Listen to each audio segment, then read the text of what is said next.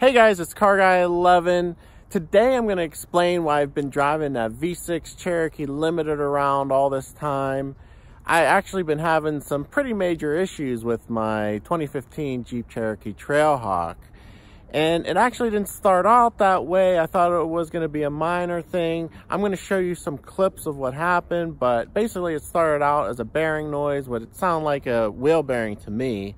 And it steadily progressed from there. So I'm going to show you the videos and you'll see how it progressed before I ended up at the dealer. So you can hear it more going slow, and especially in right turns, as you'll hear now.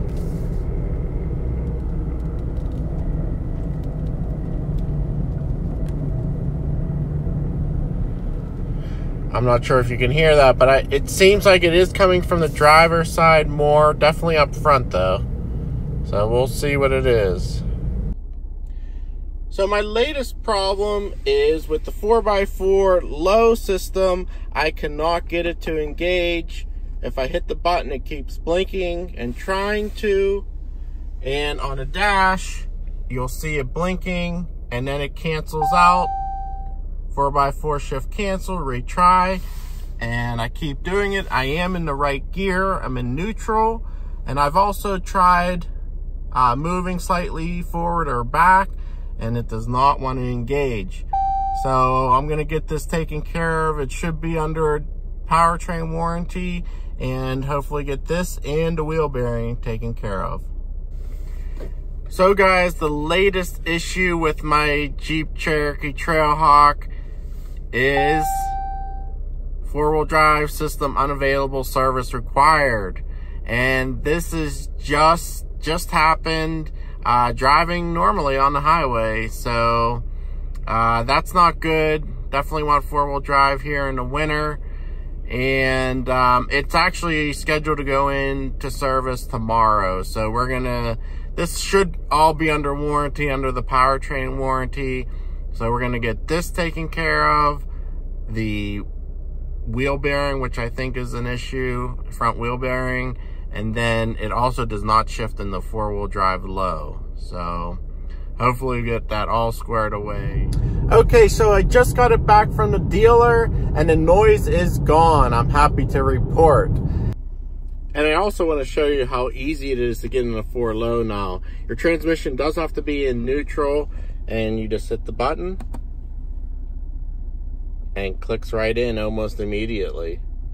So let me tell you what they ended up doing. So for the 4-wheel drive service warning, that was the PTU. From PTU, basically the transfer case for the 4-wheel drive system transfers power to the front, from the front to the rear.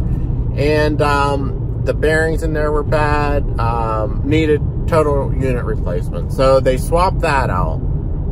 Then they also, after they swapped that out, they also said my drive shaft was binding and that needed replaced. So they replaced that. Fortunately, both of those are covered on their Jeep powertrain warranty. Now I have about 56,000 miles on the Jeep right now, and the normal powertrain warranty is 5 years, 60,000 mile typically.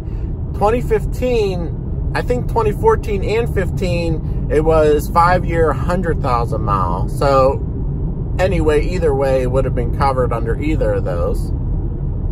Now, in addition, they also replaced one of my front wheel bearings, the passenger side front. And when I bought my vehicle at that dealer, they offered this warranty forever for powertrain. Fortunately, that covered the front wheel bearing because Jeep does not cover wheel bearings as part of their powertrain coverage. So I lucked out. Everything was covered under warranty, estimated around $4,000 worth of parts. So yeah, luckily I lucked out there. But in addition, last year, if you saw the video, I had my rear differential replaced. So basically my total Driveline has been replaced, except for, of course, engine and transmission. but all the four-wheel drive components have been replaced. So it's unfortunate, but at least it was covered under warranty. But anyway, guys, let me know in the comments below if you've had this issue or problems with your Cherokee. This is the Trailhawk, so it probably has a little bit more wear and tear with the heavier, larger tires, off-road tires, stuff like that. But yeah, let me know in the comments if you've had those issues. Thanks for watching. Hope you enjoyed the video. Please subscribe, and I'll see you in the next one. Take care.